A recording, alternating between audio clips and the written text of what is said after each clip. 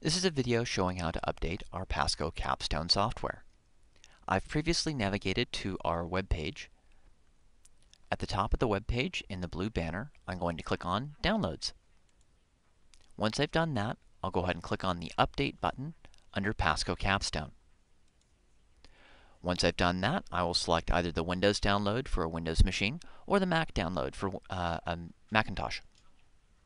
I've previously downloaded and installed the most recent version of Capstone. I'll launch that now. Once the software is launched, I can also then go up to Help and go down to Check for Updates. PASCO Capstone will check to see if there are additional updates that are available, and then you will be able to download and install directly from this page without having to navigate through the web browser. This has been a video showing how to install the latest version of PASCO Capstone.